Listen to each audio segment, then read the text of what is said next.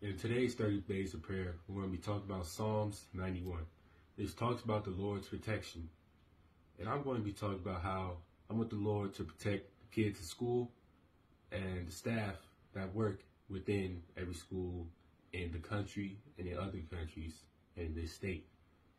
Now, I want the Lord to protect and watch over us while we're in school, because you really know what can happen while you are in school.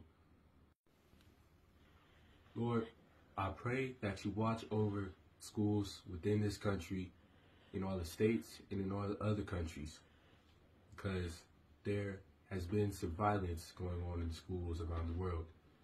And I pray that you take notice and watch over and protect the kids that go to the school. And I pray that you protect the kids that go to my school too, and watch over them, and watch over the staff that work in my school. In Jesus' name, amen.